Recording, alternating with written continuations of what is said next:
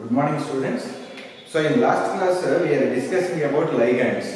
In the type of ligands, dentate ligands we discussed. In that, so tetradentate.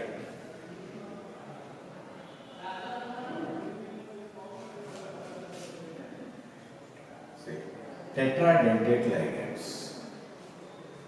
So that is amino triacetato. CH2COO minus, CH2COO minus, and one lone pair. Nitrogen has a lone pair, next 3 negatives. Total 4 members are donated. So that's why it is a tetradentate negative ligand. So this is amino triacetato.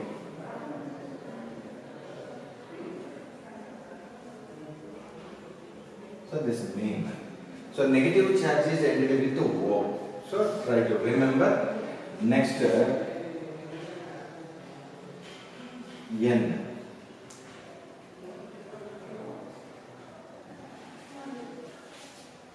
So triethylene, tetraamine.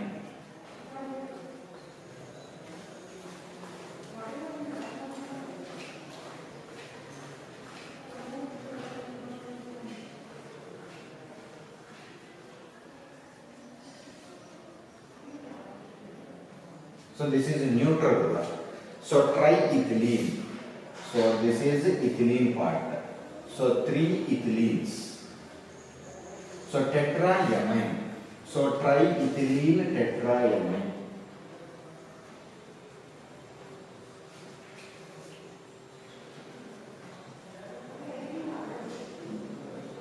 So that is a triene. So it is represented with a triene, triethylene tetraamine. So these are the 4 donations, 4 donors. So tetradentate. Next, pentadentate ligand. So penta means 5. So 5 lone pairs are donated compound.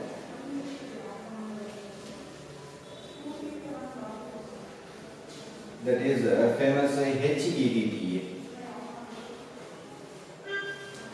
So that example is HEDT. Actually EDTA, only EDTA, that is hexadentate ligand. One site is occupied with the H. So that's why it becomes as a penta. We will see that.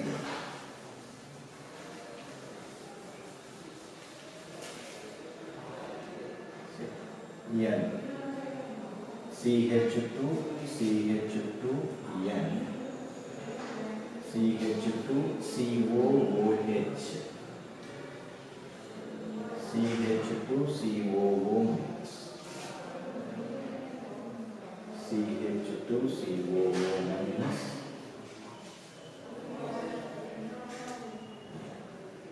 CH2, COO minus.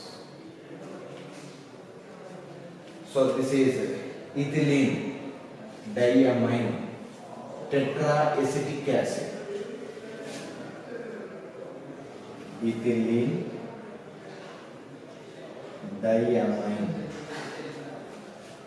tetraacetic acid. So we are treated with HEDTA. One negative charge is neutralized with H plus. So how many donors? 1, 2, 3, 4, 5 donors. Next, hexadentate ligand. So the example is EDT. So here, instead of OH, you can take O minus. So ethylene diamine tetraacetato.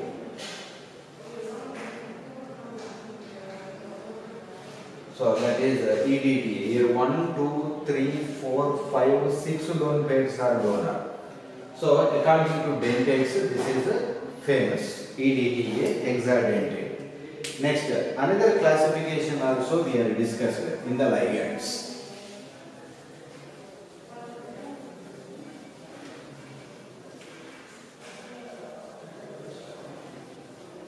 So this bidentative, tridentative, tetra, hexa, these are also called as polydentates.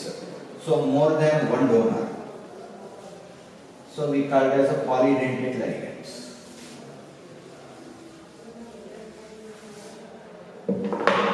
Next, we are discussing flexidentate ligands.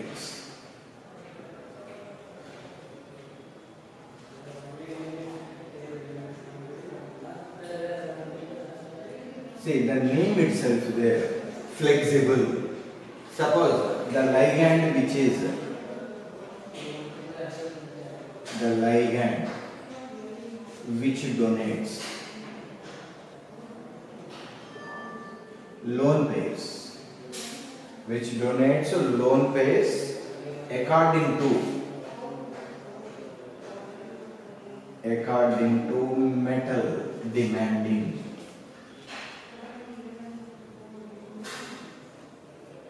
So that means that ligand is flexible to the metal. It is adjusted to metal requirement. Say, suppose the best example, you take EDTA. So EDTA, we are generally given what is hexadentate. Suppose it is any metal wants 6 means it will donate 6. Suppose if metal wants 5 only, so it is acting as pentadentate also. Suppose metal wants 4 only, so it is giving tetra also. So this EDTA is flexible according to the metal who is coming. So that's why you call it as a flexidentate ligand. Next, ambidentate ligand.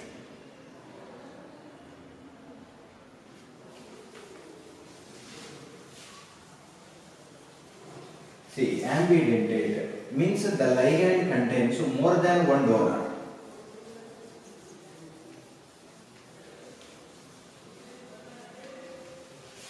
See, the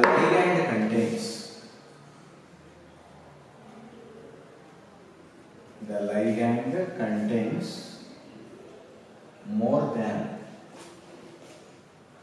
one donated atoms.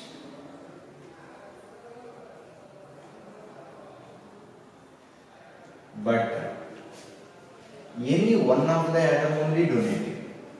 But any one of the atom donates its lone pair. So such ligands you called as ambidentate ligand. So example, you take Cn minus. So carbon has a negative. So that's why it is called as cyano. So otherwise, sometimes in some books they will provide cyano C. So means in cyanide C atom is donating. So that means, so it is in what way? Metal is there, cyanide is donating its lone pair. So this is the meaning of that. Suppose Cn minus, negative charge is present on nitrogen. So if you take cyano, carbon is there, nitrogen is there. Carbon also donating, otherwise nitrogen also. This is called as cyanogen, otherwise isocyano. Names. So here what happens? The NC, nitrogen lone pair is donated to metal. So that's why this is isocyano or cyanogen. So they are indicated with C means in cyanide C is donated. Cyano-N means in cyanide group N is donating. Next, CnO minus, cyanato, cyanato C, cyanato N. So like that. Or cyanato O. That is. Next, SCN minus. So yes, sulfur is coming means thio. Thiocyanato, yes. If S is donated, if C is donated, thiocyanato C. If N is donated, thiocyanato N. So like that. Next, These are ambidentate. See, that contains what? So many atoms are ready to give, but any one only donated. So that we call as ambidentate ligand. Another example also, you take NO2, N double bond. NO2 is solid. So you call it as nitro N. So otherwise ONO. So nitro O. So nitro O, otherwise nitrito.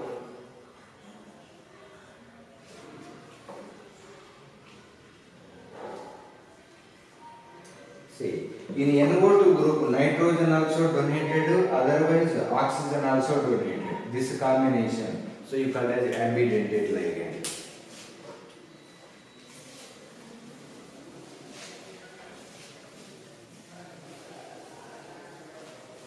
Next, one more thing is there, that chelating ligands.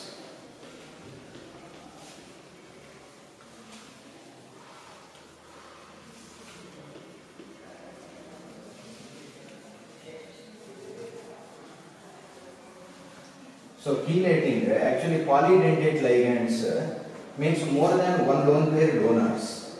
They are all given to one metal only. Then what happens? So we are getting cyclic structures. That cyclic structure only we called as chelation. See, chelated ligands.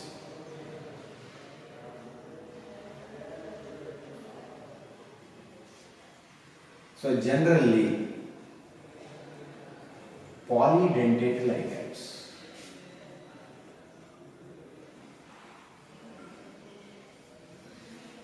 So polydentate means what? More than one lone pair donors. See, suppose metal is there. Suppose you take ethylene diamine only. So ethylene diamine, CH2, CH2, NH2. See, if two members are donors are there, this is also donated to central metal, this is also donated to central metal. Then what happens? It becomes as a cyclic ring. So suppose you want to remove this one, you must break this bond and this bond also. So that's why chelate type is happened means that it has more stability. So the definition becomes as the ligand which has a capacity to form more bonds, more than one bonds to the central metal ion in the complex. So such type of ligands you call it as chelated ligands. Suppose chelation is increases. So the important point, the chelation increases. So then what happens? The stability is increases. Suppose if you take a tridentate, 3 bonds it must come. Tetradentate is combined, 4 bonds. Hexadentate is happened. So 6 bonds are mingled with the metal. Suppose you want to remove the ligand means you must break the 6 bonds. Then only the metal will be separated.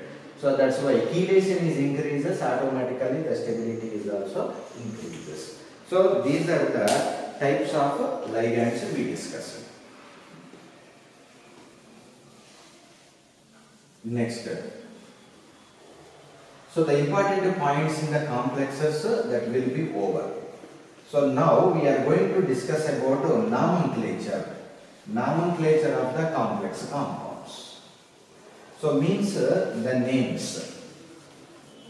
So how to write the names? Now we are going to discuss.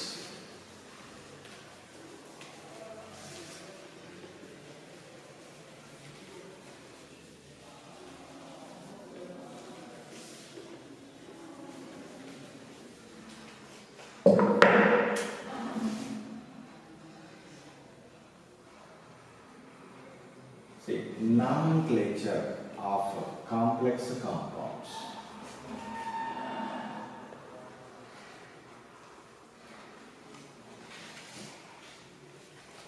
So how to write the names? First of all, whatever the compound. So in what way? Every compound has a positive charge is there, negative charge is there. So you must write first positive charge, next negative charge. Always any compound.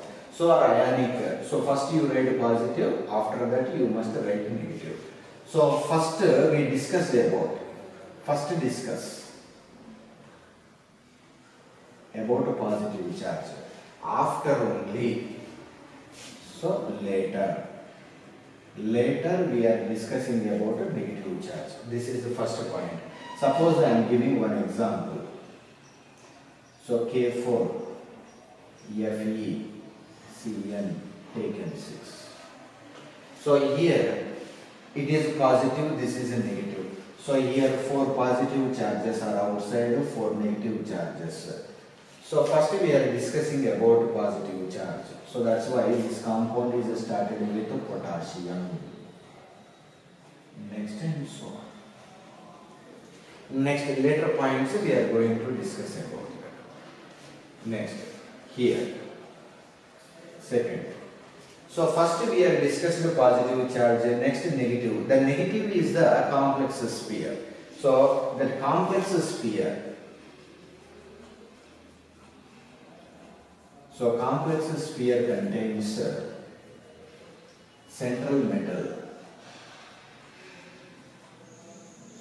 and ligands. So while explaining the complex sphere, first you explain about ligands. First we explain about ligands. After discuss about central metal ligand.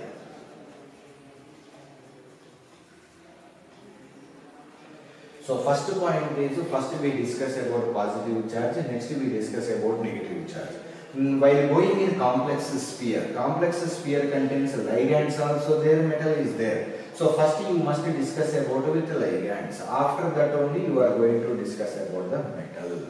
So now the third point we are going to discuss about ligands.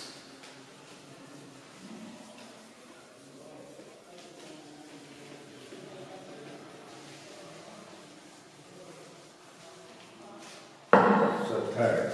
So we are discussing about ligands. A.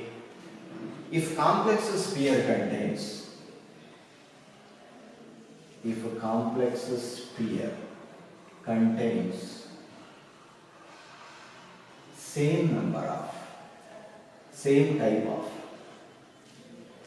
same type of ligands, more than one, then they called as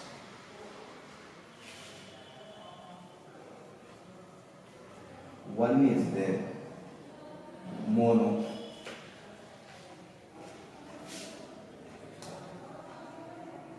one is there means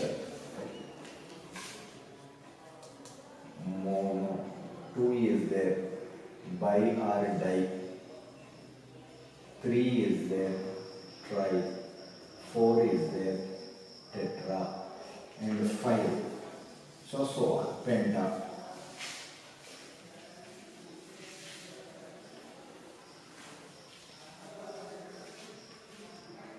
So 5 is there, you write as a penta, and so on. So now we are taken an example of K4 FeCN taken 6.